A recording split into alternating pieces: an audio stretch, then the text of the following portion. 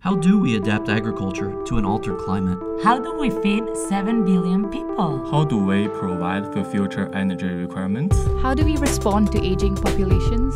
Master of Biotechnology at the University of Melbourne. To tackle the big challenges of the future, we need commercialised biotechnology solutions. In the Master of Biotechnology, we learn about the scientific technologies at the forefront of emerging biotech industries and get executive skills training in business, communications and management. At Innomaven, we focus on the delivery of medical technologies to market.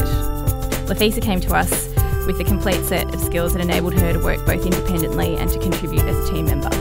My role here at Innomaven involves assessment of high-impact medical technologies.